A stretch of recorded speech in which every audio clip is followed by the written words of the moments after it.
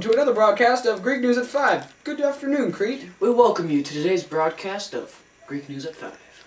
Today we will be continuing the story on Persephone, but first, Kobe with the 5-day forecast. We're here with some 5-day weather forecast. My name is Kobe Smith.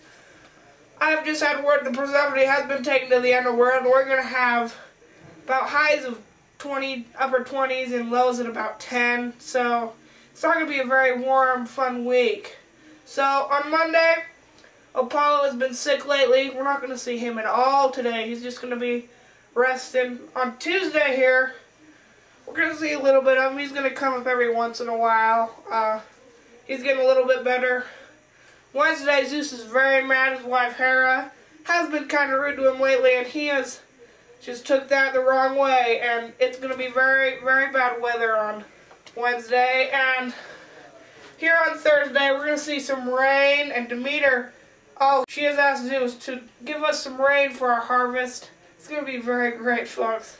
Here on Friday, Apollo is everywhere. We're going to see him flying across the sky all day long. And that is the 5-day weather forecast for this week. Breaking news! The Greeks have just won the Trojan War. We are live on the scene with King Menelaus. Welcome, we are live on the scene with King Menelaus right after the Greeks just won the Trojan War. King Menelaus, tell us how you feel. Amazing and tired! How do you think you won the war?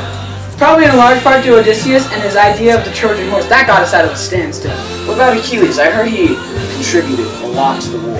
Yes, he did, but he was mean and not dead. I heard he didn't want to fight at the beginning because of... what again? I stole his girlfriend. Alright, how do you think about Helen being back? Well, obviously I'm happy because she is, of course, the face that launched 1,000 ships. Alright, do you think she's glad to be back? She's probably feeling the same as I am. Alright, thank you, King Menelaus, and we'll be back with the news with Stockton and Tanner. Well, that's a great story. Seems my partner Tanner's been taking a bathroom break, so we're going to turn our eyes to Odysseus, who's just got back from a really long journey. We are here live with the famed Odysseus, who has just come back from his 10-year journey. How was the trip? Oh, it was brutal, man. All of my men died from, disease and that dang Cyclops. I was just eating them all. It was horrible. Are you glad to finally be home with your Penelope? I killed all those pesky suitors with this here bow. Pew.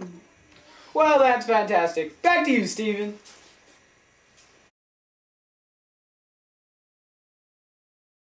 Well, that's neat. Seems that my friend Tanner is still in the bathroom, so join us next time when we learn about Hercules and his obsessive quest to redeem himself from the crimes of killing his entire family. Or when we talk about Jason and the quest for the Golden Fleece. See you later.